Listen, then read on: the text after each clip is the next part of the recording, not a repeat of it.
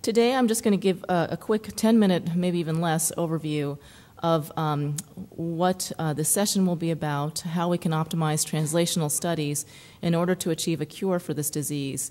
Then I'll stop, take any questions, and then I'm going to talk about our newest finding of Sybil mutations in patients with de novo JMML. So I don't know if I have to say any disclosures, but I said no disclosures. I might discuss a new investigational agent at the end of this particular session. So basically, when I think about JMML as a clinician, as a pediatric oncologist, I think that there are three clinical challenges. The first is that it's a very difficult disease to diagnose. The second is that it's a difficult disease to follow patients on therapy. And finally, it's a very difficult disease to treat and to cure. And I think, as I think about translational studies, preclinical models, basic science, clinical trials, I think that all of them, as Ben has alluded to, really revolve around these three principles for patients. So what strategies can we use to improve outcomes for JMML? The first one that one could take would be a genetics approach. That is, can you identify novel genetic mutations in this disease and further understand how these genetic mutations affect biochemical signaling? And today I'll talk a little bit about our work, and Dr. Hayashi will talk a little bit about a novel translocation discovered in JMML. You can actually then take those genetic mutations and you can incorporate those into revised diagnostic criteria, which until now remain sort of still a bit of a Chinese menu, 3 from column A, 2 from column B. You can also correlate genotype and phenotype, and we'll hear from Dr. Muramatsu and Kave on looking at how specific genes that are mutated in the RAS pathway may correlate with patients and outcome.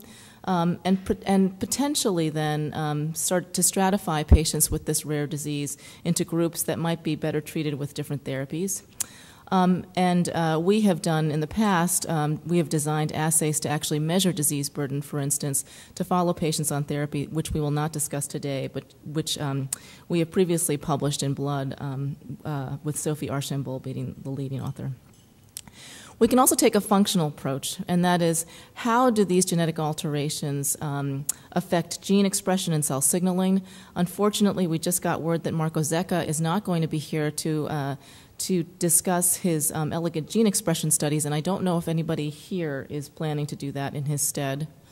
We didn't get a substitute in for him, okay. And Dr. Emmanuel and Lucy Liu will also talk about some of their work with P10 and JMML. Dr. Gaipa will further the discussion of the JMML signaling signature that he and we and others have interrogated using phosphoflow cytometry, both as a potential diagnostic tool and a minimal residual disease tool. And I would also present as a potential way to measure sort of the effect of targeted inhibitors when we take those into clinical trial. And then finally, Dr. Chu will discuss how we might use pathway-specific inhibitors, particularly raised against the SHP2 phosphatase, to abrogate some of these signaling signatures. And the ultimate goal, of course, for all of us is to take new agents into clinical trial, and we'll hear later on about some of the preclinical models that are currently under development and some of the headway that's been made in those models. So just by way of review, all of you know that JMML is a clonal myeloproliferative disorder of young children. This is a representative slide from a patient that we followed at UCSF. For some reason, which I don't think we really understand, boys are more frequently affected than girls. This is a review by Charlotte Niemeyer in Blood in 1997. And what you can also see is that it is a disease that occurs in very young... Oops, now this isn't working. Well, okay. It was just working. Well, very young children over there, less than 1. Survival following conventional chemotherapy is quite dismal. This, again, was a review. This was a review by Charlotte, again, from that same Blood paper. These are just patients stratified by their presenting platelet count at the time of diagnosis who were treated without a stem cell transplantation. Clearly, those patients who present with a lower platelet count have poor outcomes, but all of these event-free survival curves go down to less than 10%. So clearly we need to improve outcomes from that standpoint.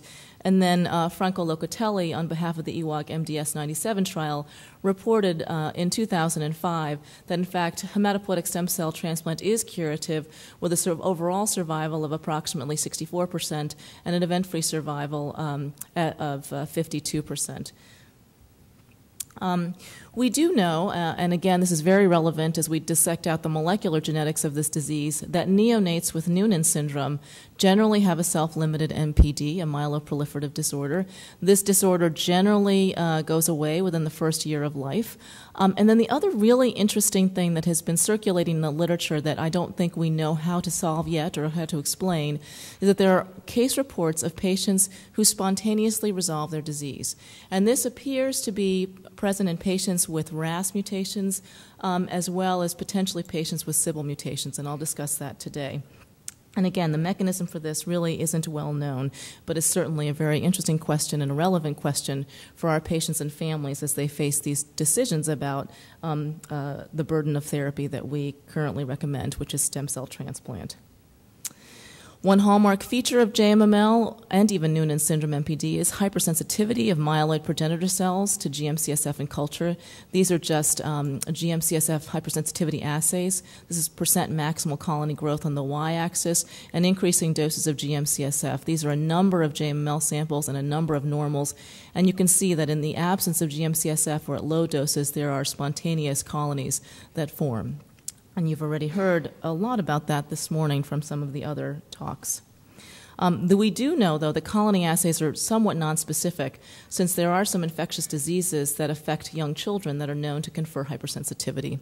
This is just what some of the colony assays look like. This is a JMML bone marrow and increasing doses of GM-CSF and a healthy bone marrow. And so last year, and again Dr. Gaipa will discuss the work that has emerged from Italy, last year we published how we can use phosphoflow to identify a small subset of cells that hyperphosphorylate STAT5 in the presence of increasing doses of GM-CSF. And this is further subsetted out into cells that express CD33, 14. And so Dr. Gaipa will discuss some of their findings a little bit later.